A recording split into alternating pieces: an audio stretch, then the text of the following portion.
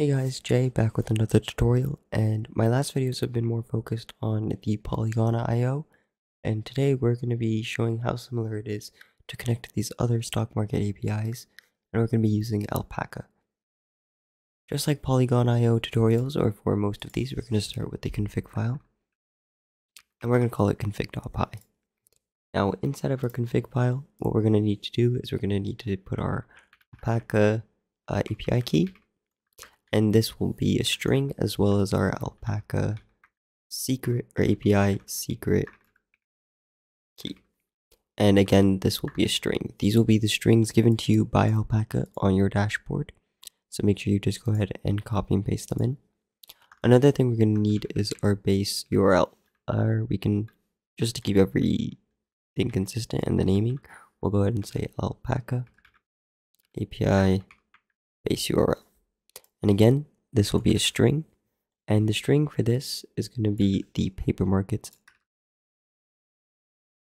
and this will be in the description below for copy and paste. This is also going to be on the Alpaca documentation and API. So once you have your config file all set up, we're going to go ahead and make a new file, and we'll go ahead and call this account.py.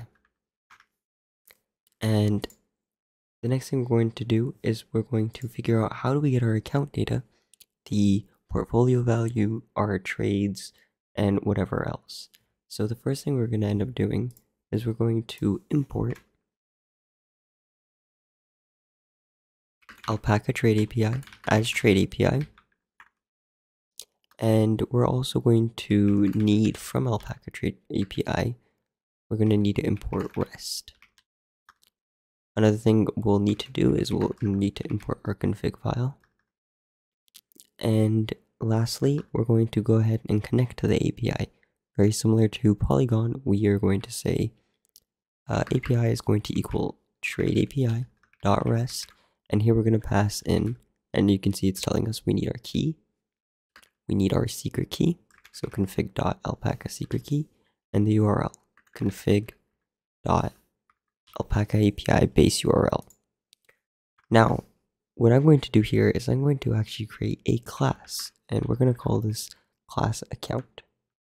Now, in class account, we're going to start with our init file, or our init function, and when we create one of these classes, we want the account to have all the information that's going to be in account. To see what information is going to be in there, we can really quickly say ACC is equal to API.getAccount, and let's go ahead and print ACC, or account for short, and let's see what we get. So we get all the default values for a paper money trading account, and in order to use this, what we're going to do, or in order to get each of these values, we're going to go ahead and our init, we're going to go ahead and get what we want. So we're going to want our account number, and that will be some string. We're going to want the cash that we have, and you can go ahead and pick out as many as you would like. I'm going to just do a few here. Let's say we want the equity, and let's say we want our non-marginal buying power, which will be the same as our cash and equity. So let's do the marginal buying power. So we'll do buying power, and this will be another string. Now, how do we get the data into these variables that we just created? Well, we're going to say def get account details, or we could just say account details here. And we're going to go ahead and say A is going to be equal to API.getAccount. So this is where all the details were. And from that, we can actually say, well, we can't quite access our class yet unless we make a version of our class. So here we go, we have an object that is account. Now we can say ACC dot, and do you notice how we get instantly the variables? Here, account number, cash, equity, our marginal buying power.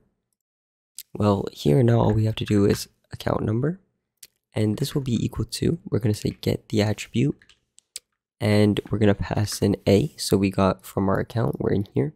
And what do we want? We want the account number. And in here, that's labeled like this. So account number.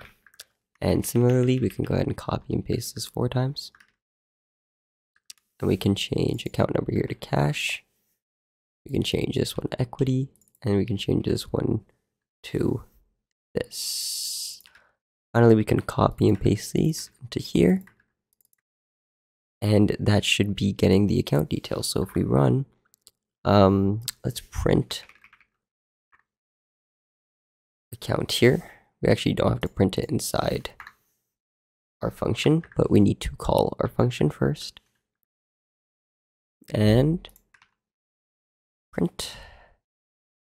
Oh, we need to print the values that are in here. So let's go ahead and print account number and see if we actually got it. There we go. So if we actually print this beforehand and after, you'll see we get nothing because we just initialized an empty string. And then after we ran account details, it went through, it got the attribute of account number, and it put that into account number here. Thank you for watching this quick tutorial on how to get connected to the Alpaca API. If you liked it, like it. If you disliked it, dislike it. And if you'd like, comment and leave any questions below.